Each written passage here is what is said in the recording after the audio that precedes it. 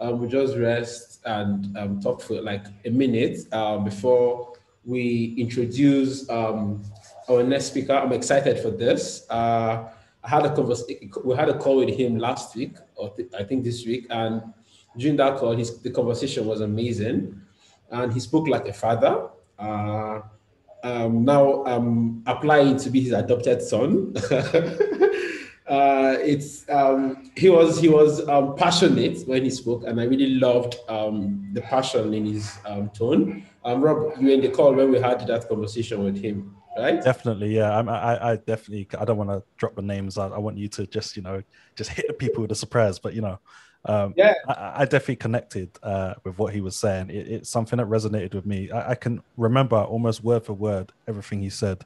That's how much impact it had, and I'm really excited for this talk. I was excited before, but after hearing him speak to us, man, he was one of the people that inspired my tweet after that session there. If anyone saw it, so yeah, I'm super excited for this one. Cannot wait. Okay. So without wasting much time, I'm going to introduce our next speaker. He's the dad of two teens. Like I said, I'm applying to be one of his children, and You're according to not him, you're not a teen though. dude, what is on me? Uh, his kids inspire him to learn new things and always remind him of that life is always all about a journey to learn and grow. Um, he's going to be talking to us about your part of the stack. That's interesting. I love the topic. It's a thought-provoking one. His name is Yusuf Raj. I hope I pronounced that well. Um, Let me give a bit abstract. People are essential to be part of the stack. Do we work as a team or in them? At 43, he had two stats. That's a nice story. And he's going to share a lot with us. And without giving much away, I'm going to pass the mic over to Yusuf Raj. The floor is yours. Do with us whatever you wish, sir. Thank you, guys. I appreciate that. For a while, I was just wondering, is it my turn next or Bilal? Because you guys was, putting on all those compliments, and I wasn't sure if you guys were talking to me because you said inspiration. But thank you for saying that. You know something. Time goes very quickly, and I can remember when I first started using Linux. No one knew what it was. I had Red Hat 7.2, and I just couldn't figure out why I kept coming up with a blank screen that said log in. How would I log in? It frustrated me, and then I decided, no, I got to keep at it. And I've been keeping at it ever since. Now, like 24 years later, like I said, my name is Yusuf Rajah. I'm 43. I live in Durban, South Africa. I am married and I have two beautiful teenage kids, my daughter and son. And like the guy said, I realized that you will learn from everybody, and my children are one of my greatest teachers. And teachers are probably the most important people next to your parents. Um, Today, I wanted to talk about empathy and why that matters, not just in the workplace, but in your life and for your future. And I do have some slides that I was going to use, but you know what? I'm going to forego the slides because I think we all get so caught up in the jargon, the words, the new marketing terms, you know, trying to figure out our DevOps from our SRE, our SLOs, our SLIs. You guys know there's so many acronyms, there's new types of technologies coming out. Thank you, HashiCorp. I just started getting used to 0.14 of Terraform, and then 0.15 is out. And that's both exciting and a bit stressful. So we often talk about the exciting aspects, but what I want to talk about is what do you do when things start getting stressful? What happens when things change in your life? How does that affect your career and how do you cope? And I'm going to use my own life as an example, or an idea of what happened. So, like I said, I had a passion for Linux and open source, and I wanted to pursue that so much so that I got involved with a non-profit organization who were interested in deploying school laboratories, and we actually deployed some of the biggest ones here. One of them was like 100-seat lab with thin clients, and this was about 17 years ago. The idea was to encourage the kids to get used to something new because people were more familiar with Windows, but also to expand their minds and to get the community around the school to get involved.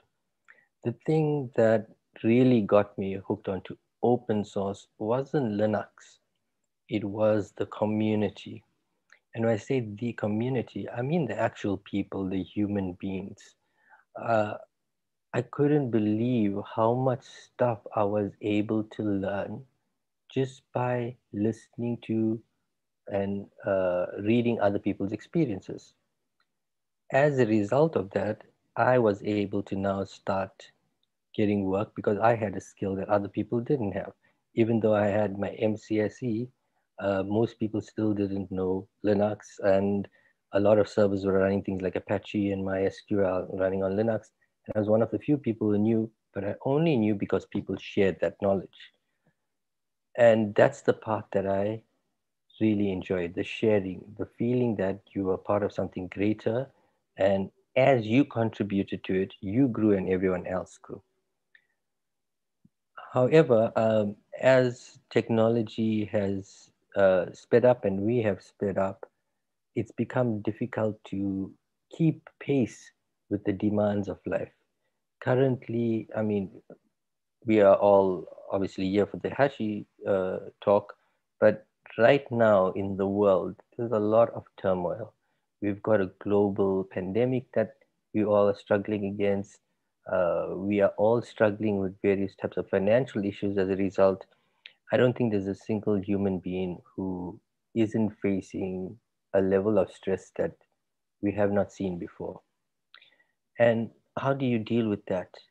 Well, interestingly enough, even though we may not be first responders, we build technology that actually responds very quickly. An example of a technology that will respond very quickly, someone was talking about earlier on, is pager duty. If you've ever heard that pager go off, you know how quickly you are going to respond as well. And if you ever wanted to know how well you're going to perform under pressure, let that pager duty go off and then see how well you're going to perform. I'm talking, well, not from the pager duty experience, but from the, and like I've paused now, something I wanted to say. Yeah, this is important. That's why I should have used the slides. May is Mental Health Month. When I was younger, it was a lot easier for me to absorb a lot of information really quickly and for me to wrap my head around the technology and be pro-efficient at it. As I grew older and more responsibilities came on, I didn't notice that things were changing. I decided to open up my own consultancy and I actually did very well. But something that doesn't scale as easy as the cloud are human beings. We build the technology to help us with those things, but we ourselves, we have certain limits.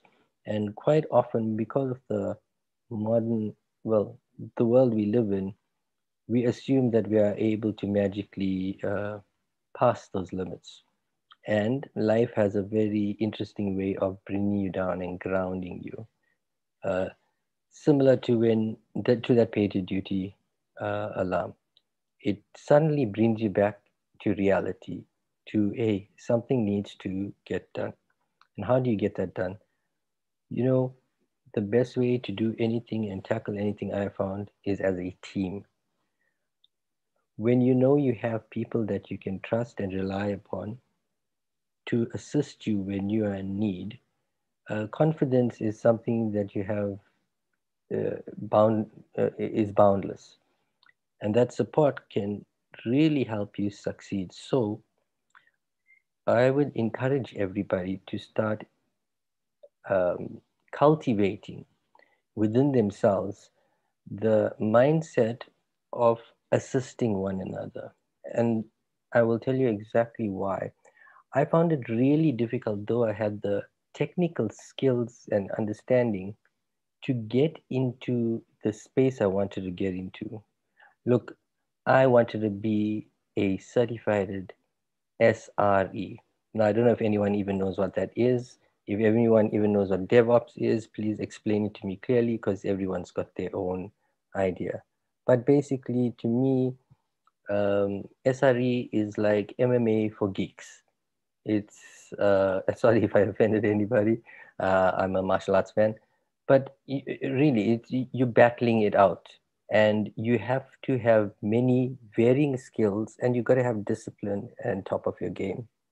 Fortunately for me, I have had the opportunity to work with a team of people who I'm very grateful for at Stack.io. They're a small team, and this is where I started learning these things. I started learning that there's a lot you could do in a small team if you're willing to share. But I didn't know how to apply those skills with different types of people across boundaries and uh, time zones. This was all is all new to me. So remote working is new, and all of those things. And this is what is going to be the norm for most people. We are going to be working from home, and or we are working from home, and our communications like this right now, even though I'm talking to, I don't know, maybe 10 or maybe 100 people, and who knows who else is watching it, there isn't any feedback. I can't get any facial cues. I don't know if people are bored or people are interested. And what happens over time, without us realizing that, we lose the ability to feel. So I would like to ask all of you something right now. How are you? And how are you feeling? Not how you're thinking. Everybody who's here is definitely an intelligent person. Otherwise, you wouldn't have stuck around to hear my wise words. But really, how do you feel within yourself? Are you happy? Are you contented? Do you feel like when you get up and start your day that it's going to be a brilliant day, and when you put your head down at night that you feel you've contributed to the world? Honestly, I don't really feel like that. I wish I did. And there's sometimes I do. And those times are when, again, we face certain challenges and together we can overcome them. You see, you can get to the top of the mountain, but if there's no one there to enjoy the view with you, it's pointless. And so we need to ask ourselves, why do we build the types of technologies we build more than how do these technologies work? See, I've been breaking my head on how does this work instead of thinking about why are we doing it. And when in working with the team at Stack.io, I realized that it's a lot more about why we do it than how we do it. And why we do it is for people. And to understand what it is they need, you need empathy. Empathy is a word that's not as popular as e-commerce or email. We use it as a buzzword and a marketing term.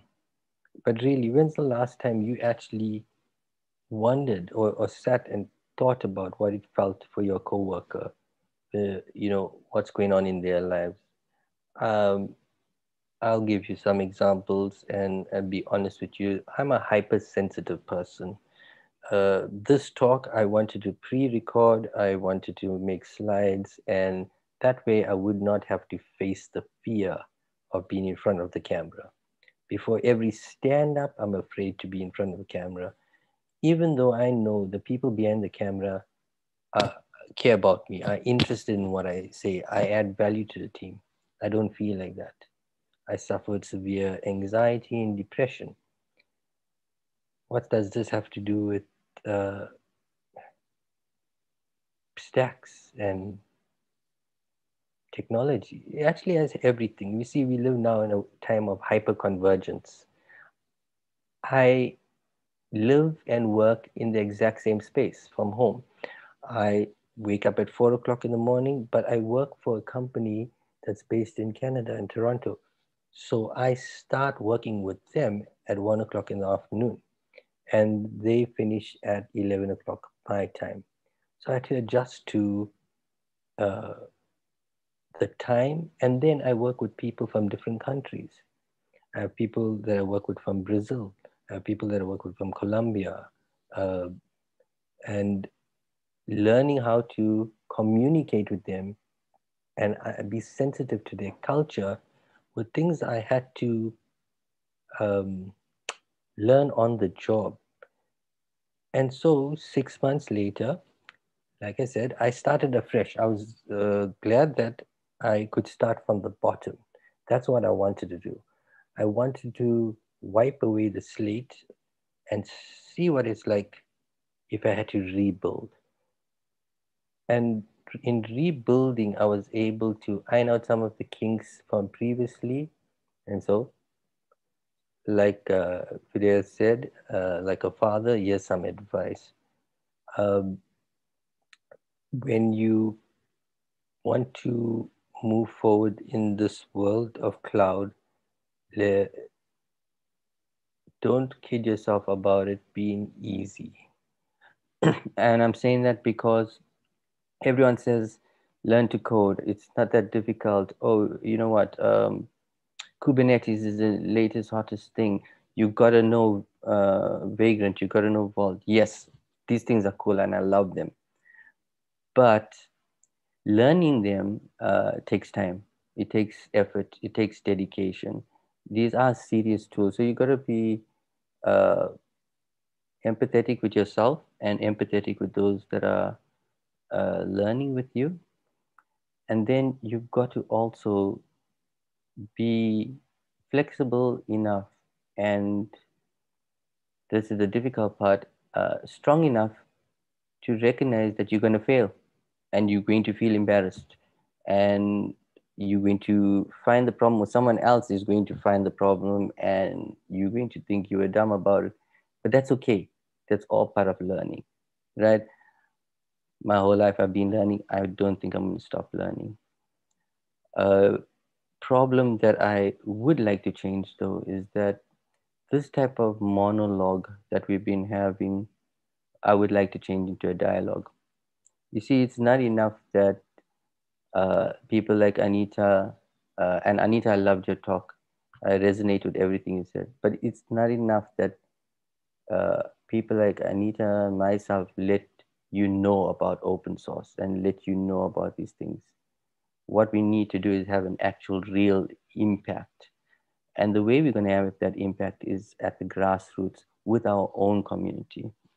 Uh, and by that, I mean letting more people into our industry, into the cloud industry, not excluding them, and being more proactive in going to people, educating them about what these technologies are, how they can benefit them, and uh, transferring that skill, that knowledge. There's many ways for us to do that.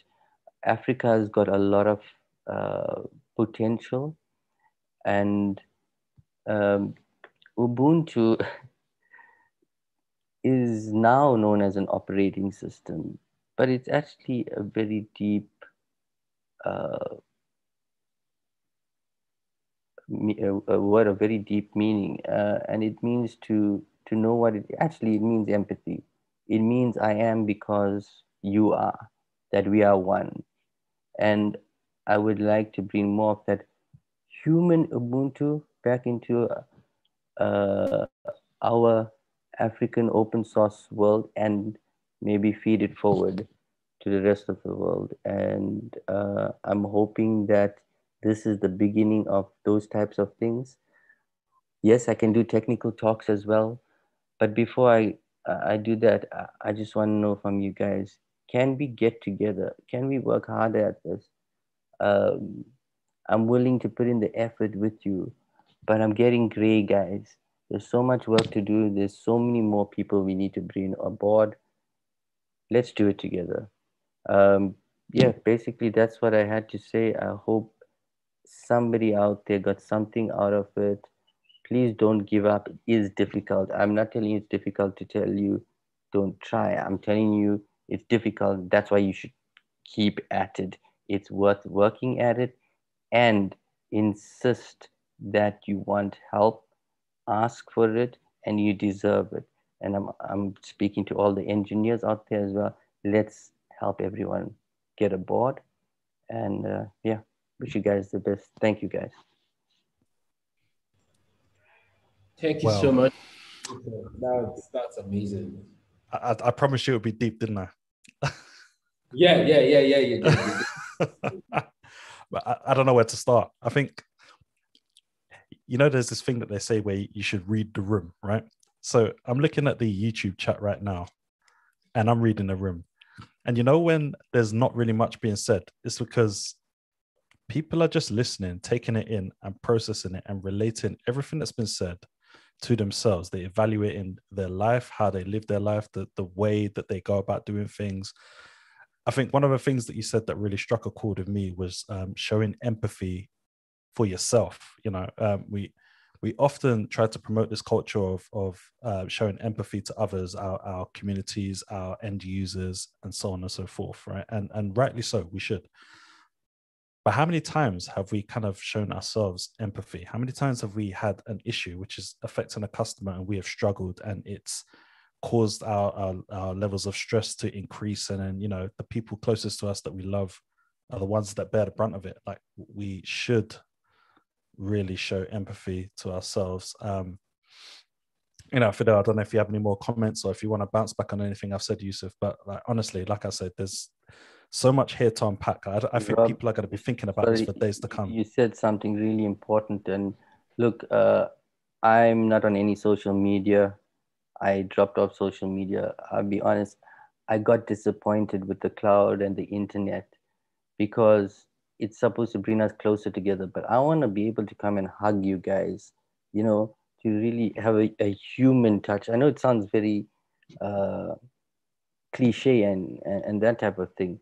But honestly, what you said about the stress about when you're frustrated with something and you couldn't get it right and you're angry, it breaks you down. And then people that you care about get hurt. And, it's interesting that we can heal other people's hurt just being by helping them solve those problems. This has happened to me. The guys, I have to say, the guys at Stack IO have really opened up my eyes by showing me that I don't have to be afraid. It's okay. They'll help me. And you know what? That's exactly what I want for others. I can't do it myself for others, but I really wish that, it gets paid forward and stuff. I know you guys know what I'm talking about. I know you guys know how difficult it was to accumulate that knowledge. Passion is not enough, and discipline and grit and perseverance. And there is going to be tears, a lot of tears. But that's how you build great things. It doesn't just happen. You work at it. And let's be honest, right? We are Africans. We're not afraid of working hard.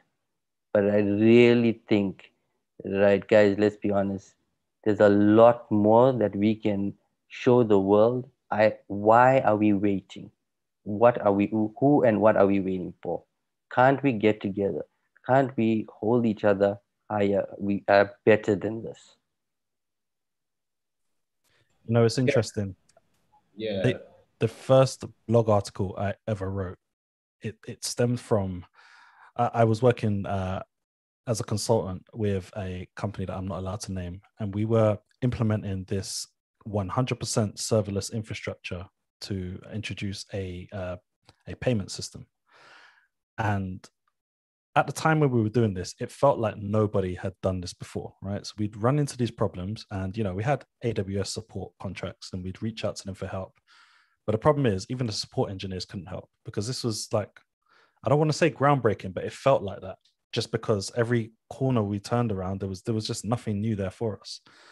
So when we were able to solve certain problems, we understood some of the limitations and some of the things that weren't documented, I felt compelled to write a blog article about it. And the main motivation for that is I thought to myself, well, we've spent probably about 4 weeks, so that's 2 whole sprints trying to solve this, right? So now we know what the answer is. Are we going to sit there and let the next person who's trying to do something similar run into the same thing and spend 2 sprints and, bang their heads against the wall? And maybe they're not going to find it because they don't have the same support network that I had.